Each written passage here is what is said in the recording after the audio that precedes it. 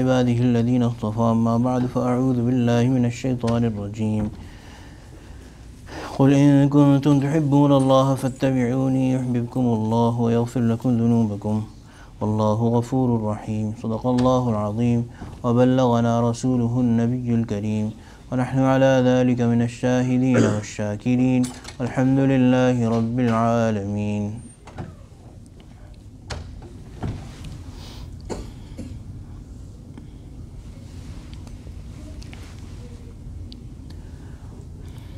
Allah subhanahu wa ta'ala has said about the munafiqeen that these people, the hypocrites, they come to the Muslims and say that they have brought faith, and when they go back in their own company they say that we are from among you and we were only humoring them. Allahu yastahzi'u bihim wa yamudduhum fi tughyanihim ya'mahun. Allah subhanahu wa ta'ala has said that they are not humoring anybody, they are not fooling anybody. Allah is ridiculing them.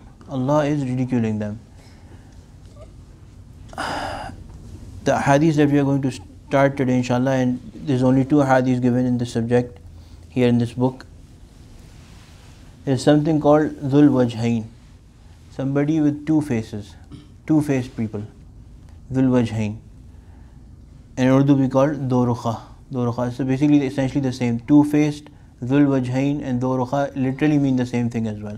That somebody who, when in a certain group or in a certain gathering or a certain situation, acts in a certain way, and then when they are not in that company, they act totally different.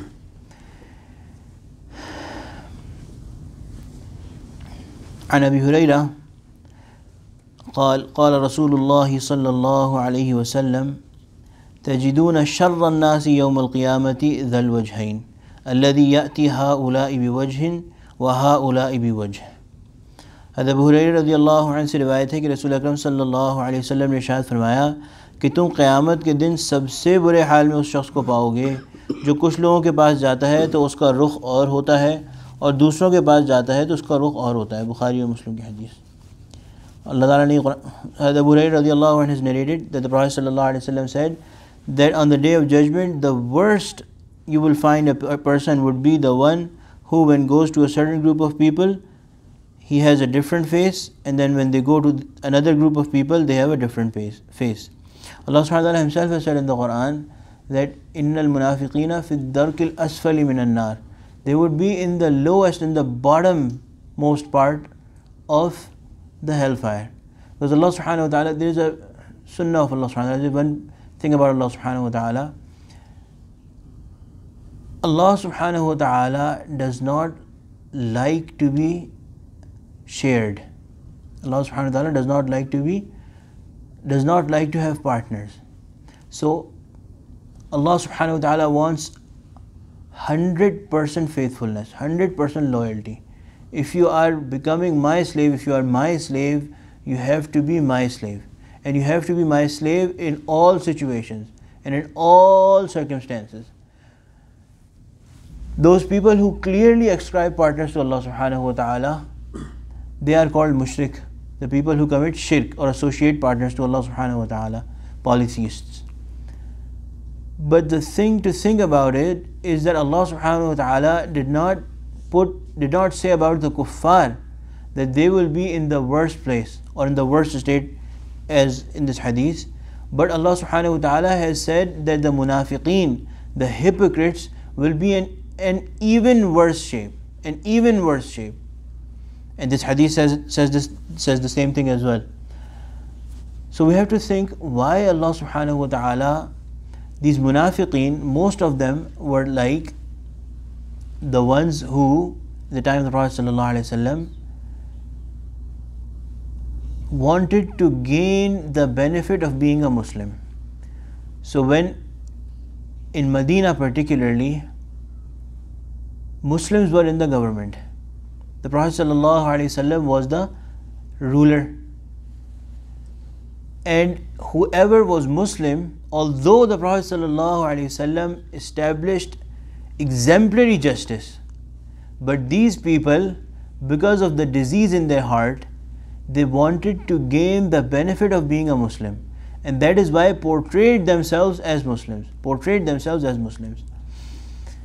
So when they would come to the Prophet ﷺ or the Sahaba, they would say that we are Muslims and act like Muslims.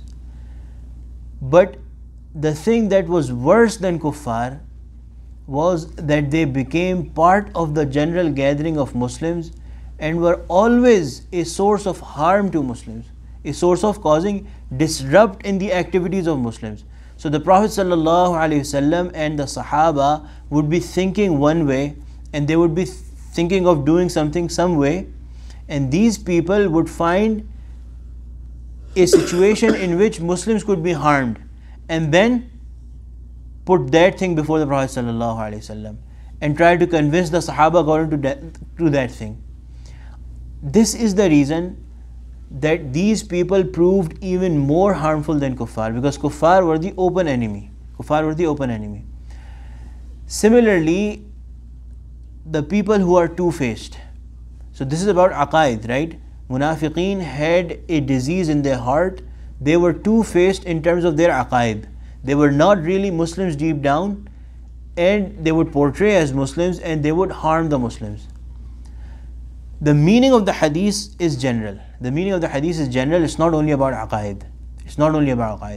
So, as it is written here in an explanation, there's people who would meet you on their face. They would portray as if they are your closest friend. They would praise you, the action that you've done, they would praise you. They will in fact give you a false advice just to gain your pleasure. And when they would be behind your back in a different group of people, maybe with whom you are not very good terms on, they would be totally opposite to what they are in before you, and they would take reports and news of your situation and carry it to your people who are trying to harm you, or people who do not have your best will at their heart.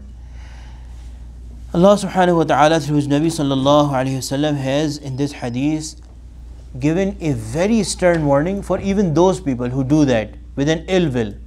May Allah subhanahu wa ta'ala protect us from that. If we consider our situation, to some extent, may Allah subhanahu wa ta'ala protect us, to some extent, I'm not saying that we have disease in our aqaid.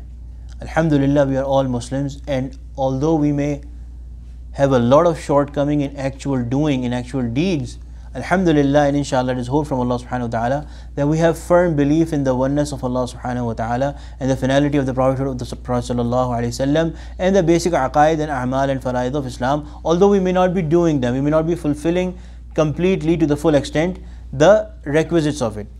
But if we look at our own lifestyle, a lot of times, knowingly or unknowingly, because of certain pressure or because of anything, we act differently in different situations. So when we are in a group of people about whom we know that if we say something which is the right truthful thing, they will not take it very nicely. We do something called kitman, something called covering the truth. Kitman is hiding the truth. Something that you know that is the truth and you hide it. And when we know that this thing that we have in our mind and we know for sure to be true, if we know that the people that we are sitting amongst, they will take it very nicely, they will take it very good, they will be pleased with it, we say that. In the hadith that we were reading about ghibat last week, there is one thing that relates to this as well. If you are in a gathering, there's a hadith of the Prophet sallallahu alaihi wasallam where the Prophet sallallahu alaihi wasallam has said that if a slave of Allah is in need of help, and someone else has the full capacity to help them, and still they choose not to help them. Still they choose not to help them. The Prophet ﷺ has told us of a very bad end for those people. Very bad end. They will not be helped when they need help from Allah subhanahu wa ta'ala. And who does not need help from Allah subhanahu wa ta'ala? Why I remember this here today is that the Prophet ﷺ has mentioned that if you are in a gathering in which someone else's ghibat is being done, you should, if you do not have the capacity to stop those people, the least that you can do to help your brother who is in need of help at this time is to start praising them. Start praising them. So if somebody is talking about someone behind their back and enumerating their faults and shortcomings, if we cannot directly tell them that, look, this is ghibat, we should stop, the least that we can do is that we could say, yes, but that person has such and such and such and such good qualities. He's a very sincere person. He may not have a lot of worldly capacities or the capacity to do things the right way, or he may do things in a funny way, or whatever is going on depending on the situation, but we should talk about something else that is good about them. At least this much we should have, that we are not two-faced. We are not two-faced, because if we are in front of that person, we will meet them nicely. Living in this society, it is considered a very good thing that you are a two-faced person. It is considered something very wise that you become a two-faced person. And it is considered wisdom, it is considered hikmat, that when I was with them, I said some sweet words, I was a nice talker, I was a good talker, and because of that I achieved certain such and such thing. I made them come to terms with such and such things. My dear respected brothers, to be two-faced is despised by Allah subhanahu wa ta'ala. It's despised by Allah subhanahu wa ta'ala. One thing that should be remembered is that what is wisdom in this regard? Wisdom is that you do not hurt the feelings of someone. You do not hurt the feelings of someone. If somebody is doing something wrong, especially in terms of deen and aqeedah, or even in worldly matters, we could stay quiet. If somebody is about to do something wrong and we know that if we warn them, they are going to take it very badly.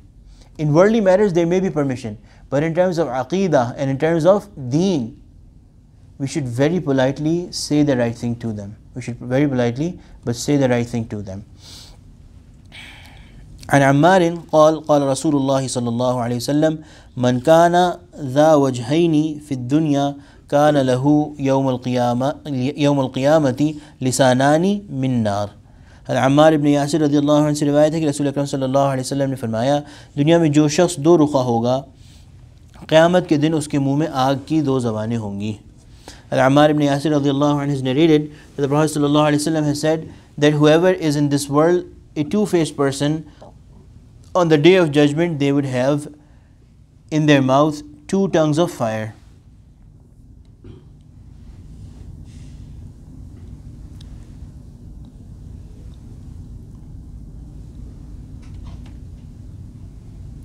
So in this hadith, the Prophet ﷺ has hinted at two things. The meaning of the hadith is apparent, but two things are very apparent. Number one is that this being two-faced, we should be very particular about what we say. So less so, even though that is also very common, but less so, people act in a way that they act in two different ways with two different people. But more so, what we should be concerned about is our tongue.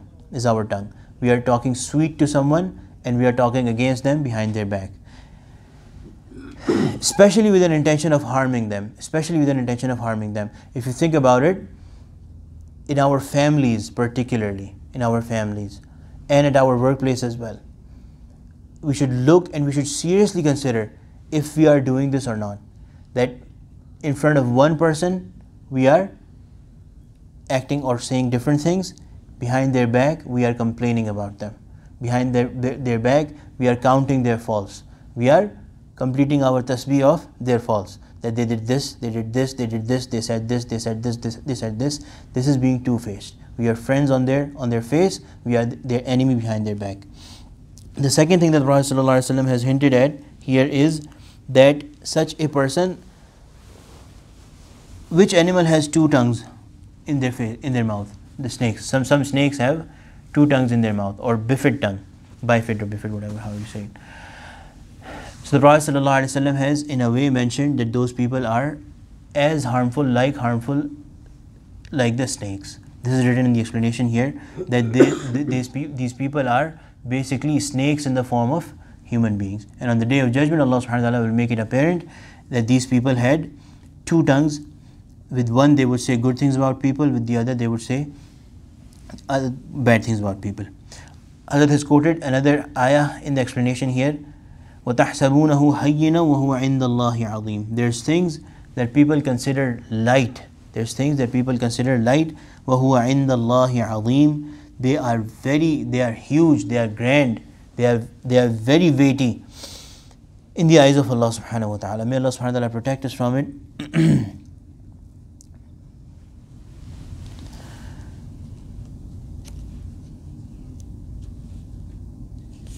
This concludes the chapter of social evils and the evils of the tongue particularly. The bottom line is that number one, and that is basically the case for every single thing, that we have to be sincere. We have to be sincere. Allah subhanahu wa ta'ala does not like disloyal people. Allah subhanahu wa ta'ala does not like people who are not sincere. And secondly, we have to follow the sunnah of the Prophet sallallahu alaihi wasallam. We have to do things the way the Prophet sallallahu alaihi wasallam has told us to do. Whatever standards the Prophet sallallahu alaihi wasallam has set, they are the standard. Those are the standards for us. If this world is telling us to be two-faced, if this world is telling us to hide the facts at times just to gain the pleasure of somebody, or if this world is telling us that the wise thing to do is to act differently with people behind their back and on their face, the standard that the Prophet ﷺ has told us is the standard. One thing I wanted to mention is, that I have mentioned before as well, that one thing is being two-faced, which is in a way of harming people. We change our behavior and our attitude and our way of talking about people. The other thing is that telling people their faults. Telling people, everybody is full of faults. All of us have faults. What is the right way of telling somebody their fault? I have mentioned it before, but this is something that we need to be really particular about. Because the things the Prophet ﷺ has said, that on the Day of Judgment, because of the tongue, most people will enter Jahannam. Most people will enter Jahannam because of their tongue. And in another hadith, the Prophet ﷺ has said that they would be अपनी ज़बानों के बल जहन्नम में डाले जाएंगे. They would be thrown over their tongues in the hellfire. May Allah subhanahu wa ta'ala protect us.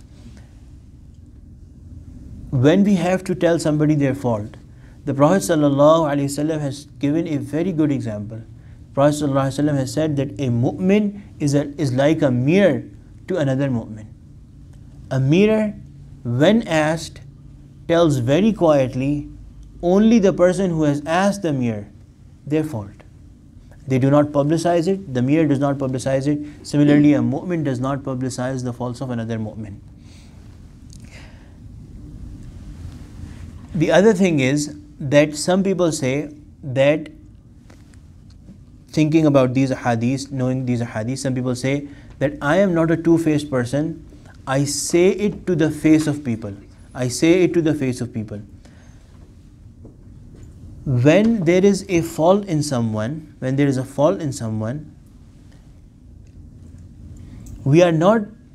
Islam does not require from us to sternly and harshly point out their face or to their face their fault.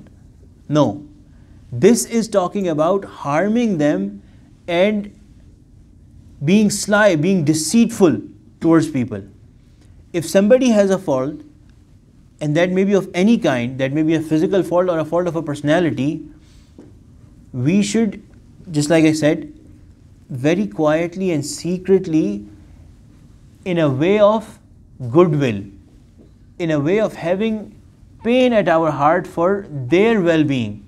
Say this, say the fault to them very quietly and secretly and beautifully, not in a way that will hurt them.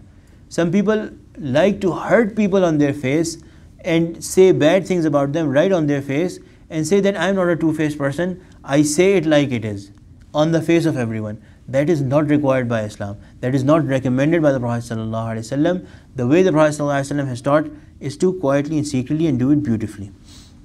Inshallah, the next chapter will start next week.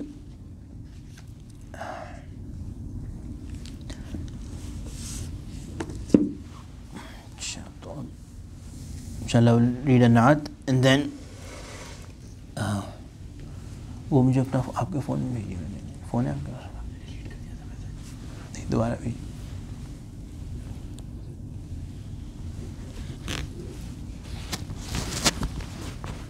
آ گئی نا, آ گئی نا.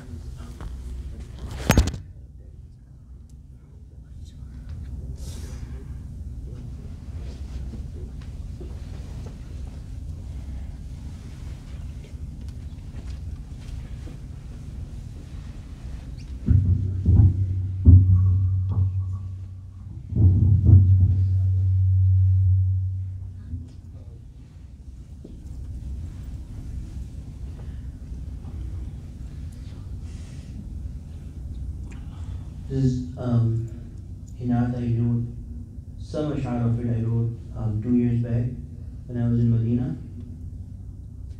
Some of those I just wrote like 2 weeks back.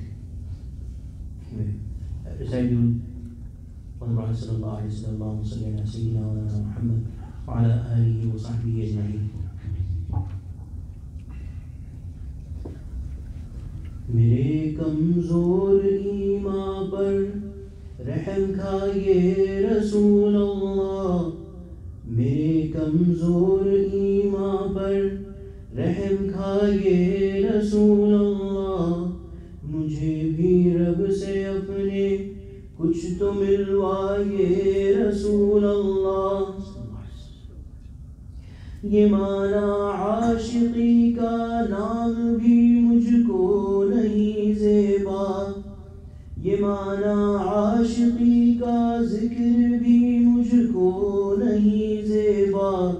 مگر میں امتی ہوں, مگر میں امتی ہوں, مگر میں امتی ہوں.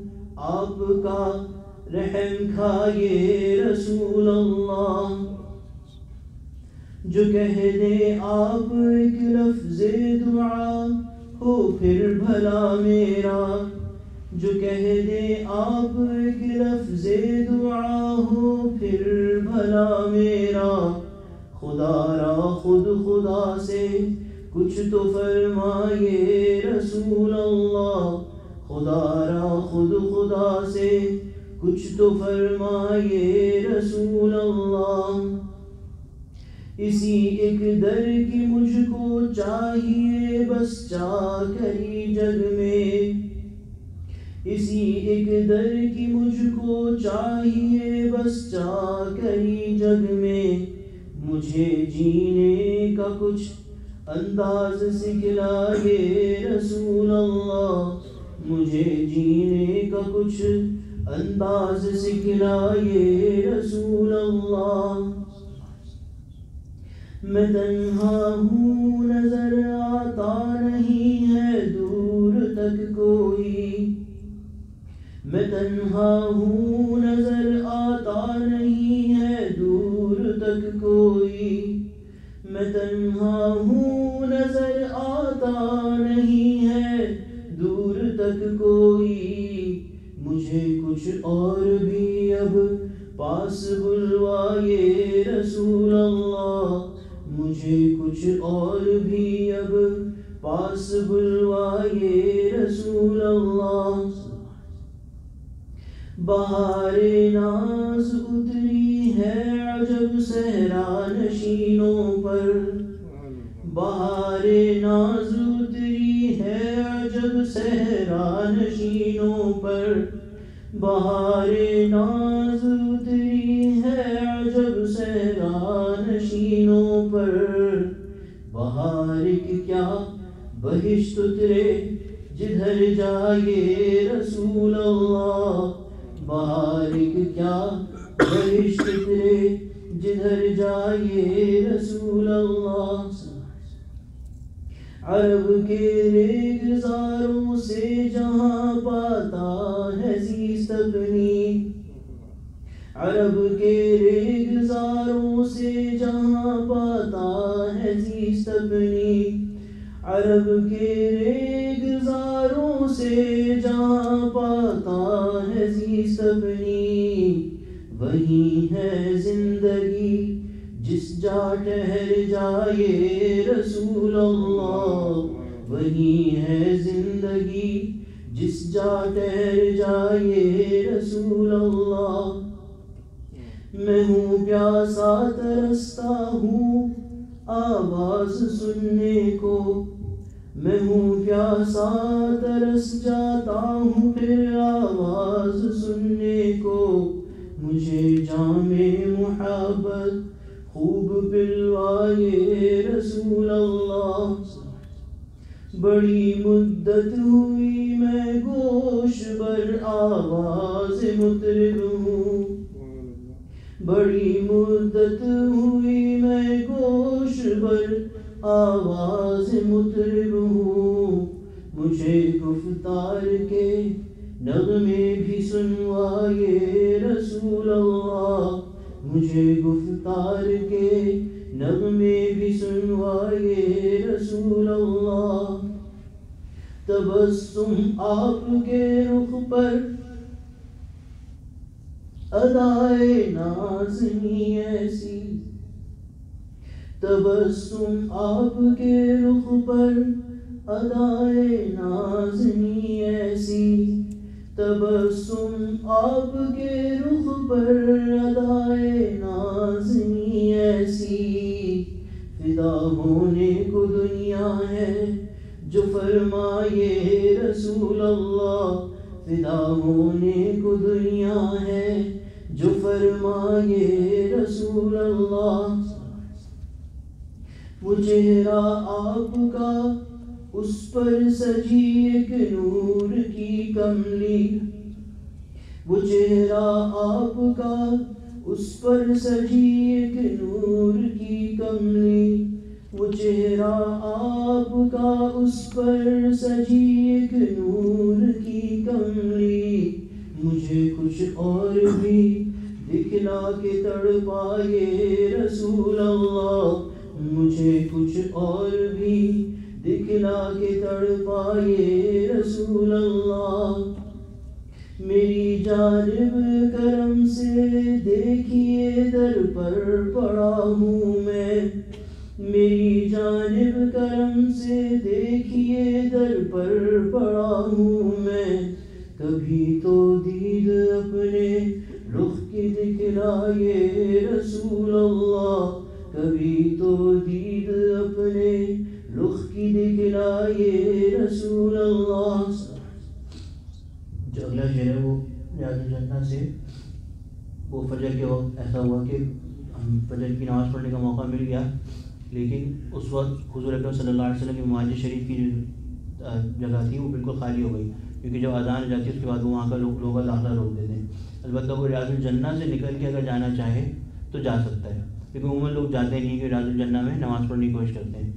اس وقت فجر کی اذان ہو گئی تو میں نے دیکھا کہ مسجد شریف بالکل خالی ہے، تو میں نے سوچا کہ جنت میں تو ویسے بھی فرض نماز نہیں ہوتی، تو مسجد شریف میں چلا جاتا ہوں۔ اس وقت یہ شعر کہا تھا میں جنت چھوڑ آیا ہوں اسی دیدار کی خاطر، میں جنت چھوڑ آیا ہوں اسی دیدار کی خاطر، میں جنت چھوڑ آیا ہوں اسی دیدار کی خاطر، میرے عشق و محبت کو نہ آزمائے رسول اللہ، میرے عشق و محبت کو نہ آزمائے رسول اللہ، میری جنت بھی صدقہ ہے انہی پر نور طلبوں کا، میری جنت بھی صدقہ ہے انہی پر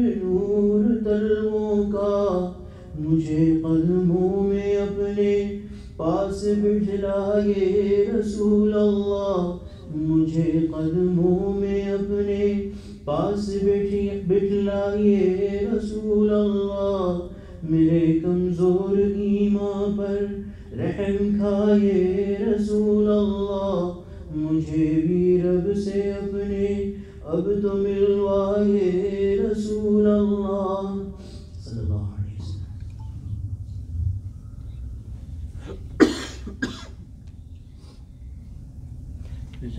سورہ یاسین انشاءاللہ۔